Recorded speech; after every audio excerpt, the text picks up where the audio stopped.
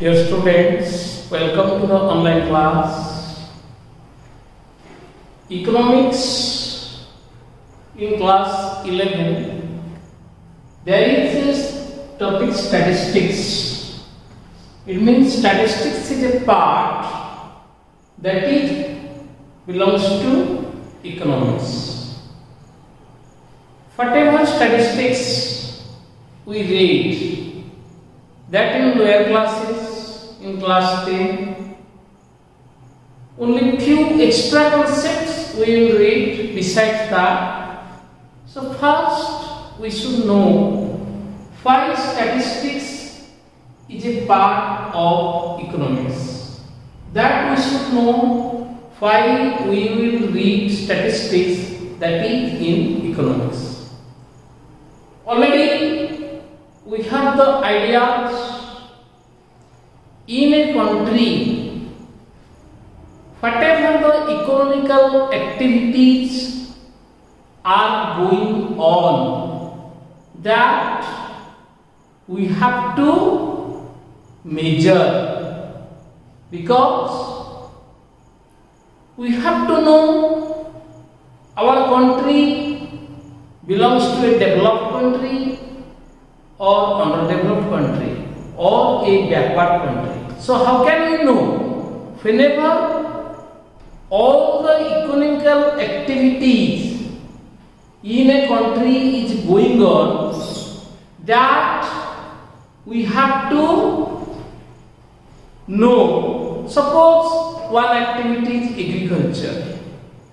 So how many states they are giving importance towards agriculture? Otherwise agricultural activities are going on. How many people are indulged or associated with agricultural activity?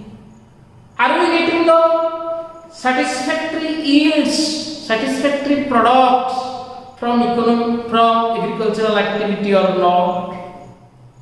Similar way, in different industrial sectors, whatever the resources you are using, and we are getting the outputs of products, that is satisfactory or not, we are getting profit or loss. So everything we have to analyze.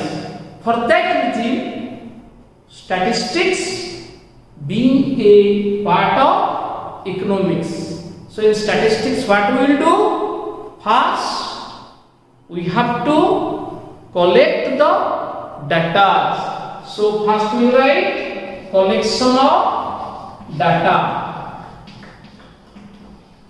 Collection of data. That is the primary aim. That is the first fundamental concept of statistics. In agricultural field, how many states they are producing or they are giving importance for rice cultivation or wheat cultivation or vegetables or horticulture, whatever may be. So that data we have to collect. So that is called collection of data. Second thing is what? Analyze. Second thing is what? Analyze. It means we have to analyze that data what already comes to our front in a particular field. Which states are giving satisfactory result, which states are not giving satisfactory, it means unsatisfactory result, that we can analyze. So that is a part of statistics. And third is what? Presentation. Third is called presentation. So it means we have to present in front of the people, in front of the public. This is the situation of our country. Suppose in a country already we are giving importance towards education. In education, then how many percentage of people they are already educated. It means if we will say 10th class passing student will be considered as a literate person. Suppose actually our rule is what? Any person who knows a single language, write one language, can speak, we can take literate. Suppose I will say in the whole nation how many students are passed 10th class, otherwise 12th class, whatever. So that data we have to take. That is called collection of data. So these things are belongs to the part of statistics. So in statistics we will find whatever the data that will be represented, that is generally represented by the method of, you have to remember, mean, otherwise by median, otherwise by mode. That is generally data are particularly expressed. Data are particularly expressed in the three forms. So mean, median or mode, which is known as central tendency to measure. Central tendency to measure. So first we analyze about mean. So what is mean? Suppose one of the child in class 10 CBSE examination secure the following marks.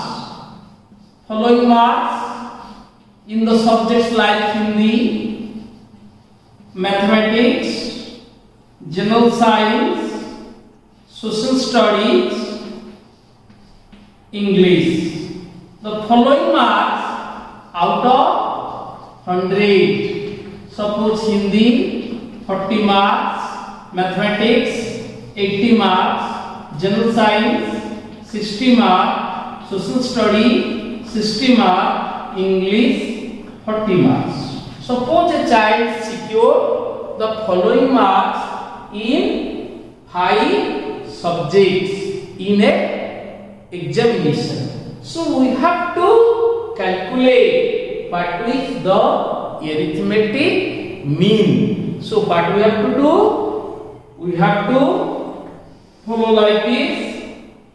First, we have to add the total numbers secured by the child. So we will get the total. It means sum of the marks. Suppose this is x. We are telling x stands for the marks secured by the child. So we will write here summation of x. Summation of x. So what is coming that? That is coming 280. Total marks secured by the child is 280. In how many subjects is secured these marks? Only 5. That is in total subjects 5. So in 5 subjects the child has secured 280 marks. So if anybody will ask us what is the mean mark or what is the average mark, so we will say mean mark is summation of x divided by the number of subjects. Suppose number of subjects is here, how we go? What is the number of subjects? That is 5. Let's say that is n. N stands for number of subjects. So we get 280 divided by 5. So that is coming 56 mark. So 56 mark is the average mark. So you have to remember whatever the average mark we want to get, we can use this formula like this way. Suppose another example I am giving you.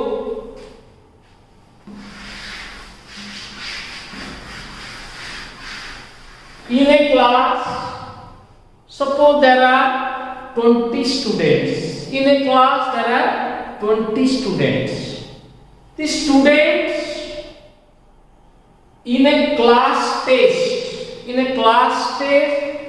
secure the following marks out of 20. Out of 20 students, they appeared a class test examination in a subject and they secured the following marks.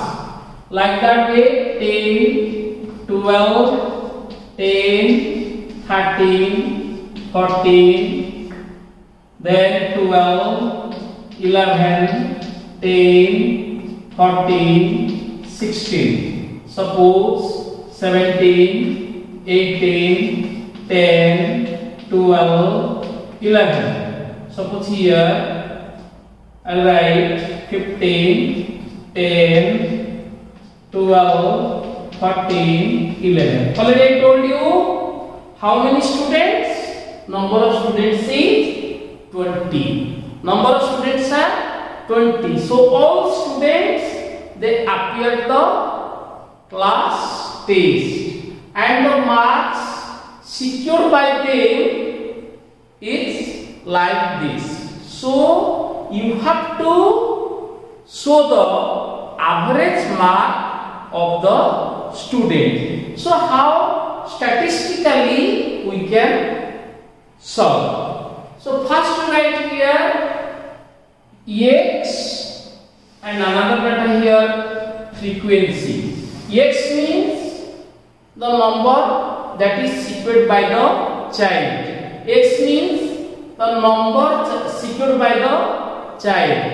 And frequency means particular that number how many students secure. Suppose I will say first 10 mark. So see, I will write 10 mark. So how many students secure 10 marks? That is out of 20. So now I will count. So here see 1, 2, here see 3, and here see 4, and here see 5. So 5 students secure 10 marks. That is out of 20. So I will write frequency is what? That is 5. Why 5? Because 5 students secure 10 marks. So what is frequency? That we can say number of data. That particular data, how many number? That is called frequency. So I will write 10 is 5 students secure the 10 marks. Now comes to next number secured by the child is 11. So see how much students secured 11? 1, here is 2, here is 3. So 3 students secure 11 marks. So you will write here 3. Similar way 12. Now you see 12, that is secured by how many students? 1, that is 2, and this is 3, this is 4. So I will write here 4 students secure 12 marks. Now comes to 13 marks. So 13 marks secured by, here you see 1, then here nobody. So I will write 13 marks is secured by 1 child. So now see 14 marks. 14 marks secured by how many students? This is 1, this is 2, then 3. So 3 students secure 14 marks. Similar way you see 15 marks. 15 marks is secured by how many students? That is, observe, only 1 child. So I will write here 1. Like this way 16 marks. 16 marks, see 16 marks, that is, here is 1 and nobody secured, so only 1. Similar way 17 marks. 17 marks secured by, here is only 1. So you will say 1 mark. Now see, any child secured 18 marks? Yes. So you will say 18 is here, only 1. So 18 is 1. So now you see, no child secured 19 marks, no child secured 20 marks. So this is the data in a class. Already we wrote how many students secured 10 marks, 11 marks, 12 marks, like that. So we have to finally calculate the mean, otherwise you can say average of the mark. So how can I do? Remember, this x will be multiplied with 8. So we will write here x into 8. This is the procedure. Please remember, x is the data, frequency means how many students. So you see here, got 50, here got 33, here got 12 into 4, 48, here 13, here got 42, here got 15, like that way, 16, 17 and 18. First we represent the data. Whatever we represent, that is correct or not. How can we know? Just you count the frequency. Because already I told you, total number of students they appear the examination, that is 20. So this data is coming, some of the data is coming 20 or not. That has to see. Already you see 20 is coming. 5, 3, 4, 1, 3, 1, 1, 1, 1. If you add these numbers, 20 is coming. Therefore, already we used all the data. Whatever already presented in the question, we already used all the data. So how can we find out the mean or average? Simply remember the sum of A, that is called sigma A, or summation of A, that is 20. Sum of A, that is called sigma A. Now calculate all the x's, that will get sigma x into 8. So what is coming back? You see, sigma x f is equal to, just to add,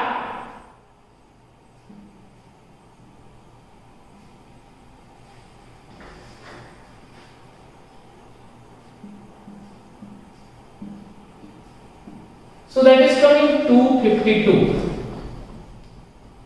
Whenever you are adding these data,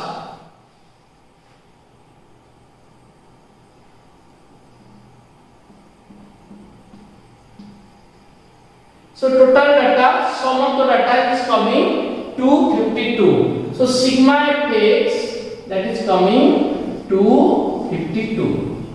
So what is the average mark? Average mark of the class is sigma xa divided by sigma 8. It means 252 divided by 20. So that is coming, just after the division you have to write whatever the result, 252 divided by 20.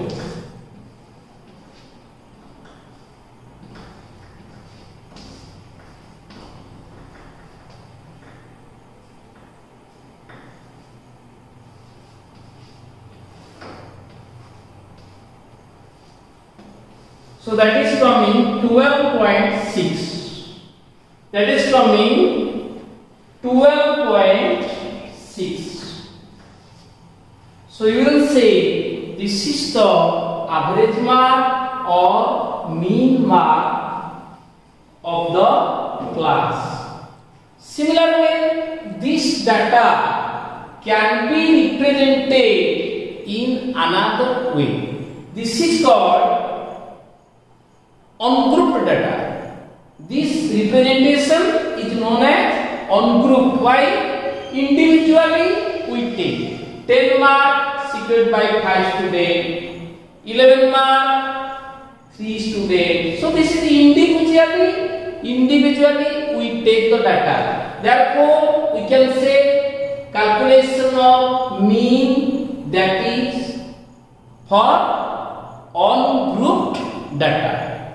In this way we can represent the arithmetic mean for a ungrouped data. So we can also represent the data in a group data method. So in a group data method, what can we do? We can write how many students secured 10 to suppose 15 marks. How many students secured the marks started from 10 and ending with 15. Then we will say how many students secured the marks that is started from 16 and ending with 20. So if we will calculate like this way, that will come in grouped division method, because this is called ungrouped method. Otherwise you can say discrete data method. This is called discrete data or ungrouped data. But whenever we write how many students secure 10 to 15 marks, that is one calculation, and after that how many students 16 to 20 marks, that is that data again we will take, and after that we will follow the calculation. So that is known as grouped method. That is known as what? Grouped, because we are doing the group method. So that calculation also, if we will do the same answer, we will get. But mean is generally calculated. Remember, by 3 methods. What are the 3 methods? One is this type of method, which is known as direct method. And second is say, like suppose 10 to 15, 16 to 20, and after that we'll follow some other method in order to calculate the mean. That method you have to remember, that is say assuming mean method. Otherwise that is also called assuming mean method. Otherwise you can say shortcut method.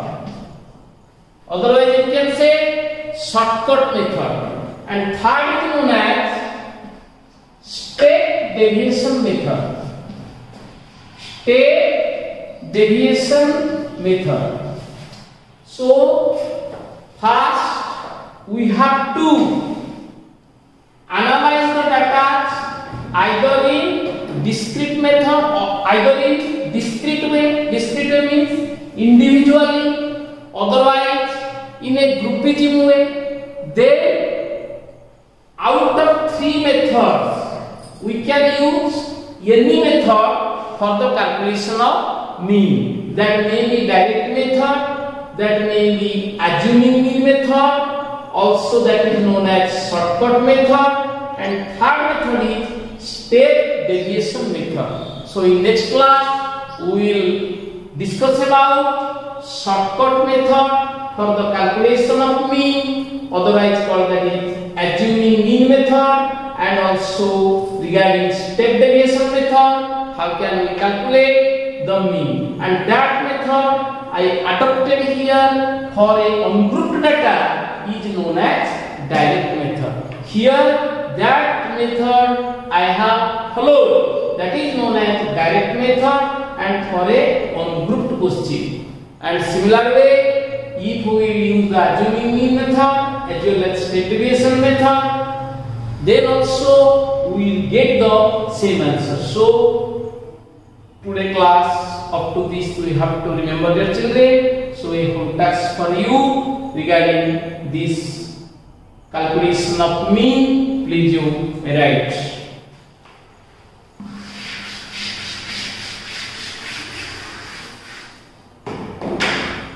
In a certain class,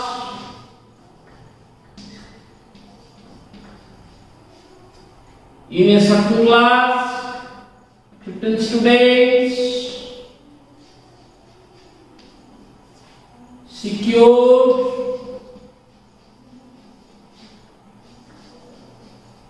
the following marks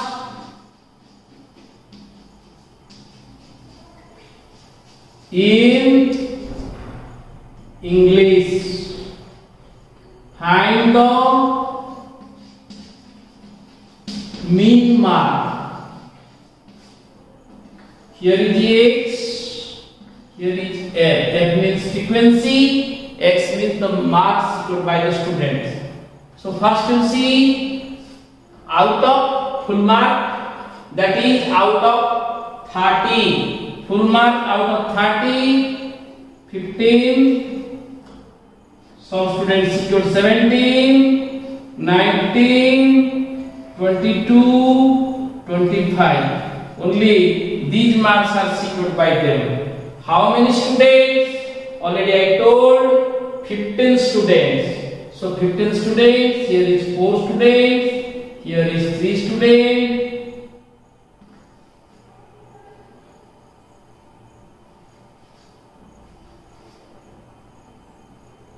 So 15 marks secured by 4 students, 17 marks secured by 3 students, 19 marks secured by 2 students, 22 marks secured by 3 students, 25 marks again secured by 3 students. So you have to calculate the mean for the following marks. Thank you.